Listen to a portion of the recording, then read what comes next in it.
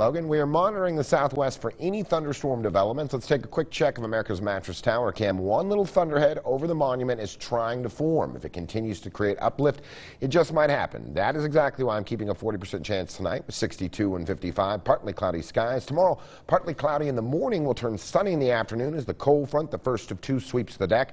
That limits us to 81 and 75. 40% chance in the morning, will turn to 20 in the afternoon.